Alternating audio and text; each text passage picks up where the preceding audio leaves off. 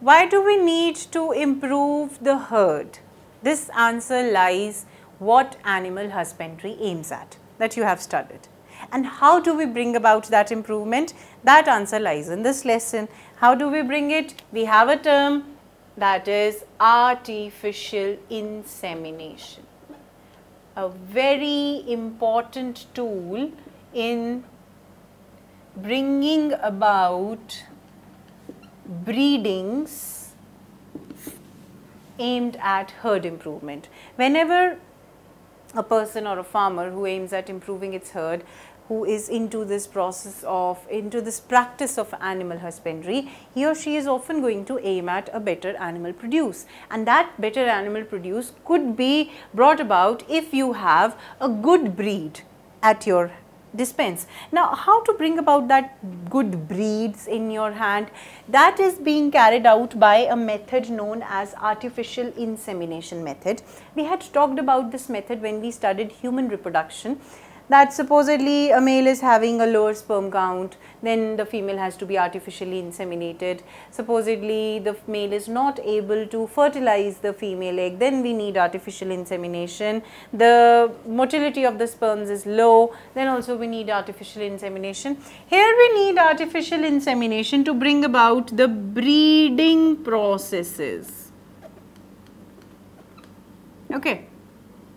Now, we had studied in breeding, in animal breeding, that you have inbreeding, you have outbreeding, you have interspecific hybridization. The animal breeding aims at bringing about two parents close to each other, breed them, cause their fertilization inside it, and get a good progeny, superior progeny. That is what animal breeding aims at. We have studied it. Now, what is this artificial insemination and what are the benefits of artificial insemination? Firstly, a superior bull would be taken into consideration. This superior bull has been achieved by a series of pure line crosses, so that you get the characteristic in proper proportion. And when we talk about superior bull, it should be having huge large sized body and lean meat. That is the consideration for a bull to be superior. This superior bull's semen is taken and is inserted into the uterus of female superior cow.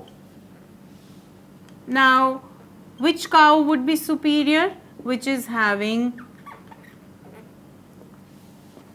a large amount of milk produce being given. So, lean meat, strong body, greater milk produce, these two characteristics make the father and mother superior, and the semen from the superior bull is to be taken and injected into as many superior cows. So, at a time, semen of the superior bull can impregnate many cows in one go. This process is known as artificial insemination. Okay, as you know, the animals, the cattle animals, they have their ostrus cycle. Not necessarily every female would have produced the ovules, or not necessarily the male would have the semen released. So, it is better to store the semen. Nowadays, in our country itself, there are many online portals where you can buy the semen for artificial insemination from the superior bull. So, semen is taken and the cow, wherever it is present, it can be impregnated and you can get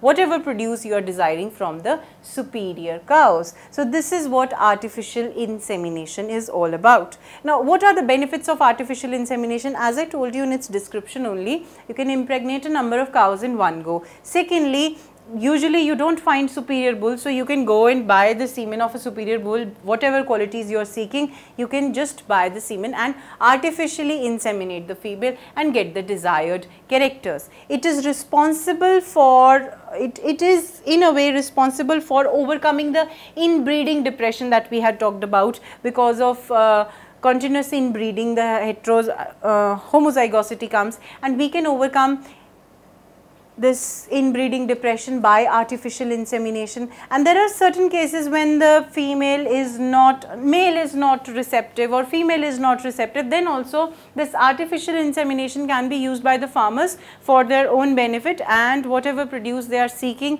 from the male or the female, they can get it and improve their herds and get best benefits by practicing the animal husbandry. So, this is what you have to keep in mind whenever the term artificial insemination comes in front of you.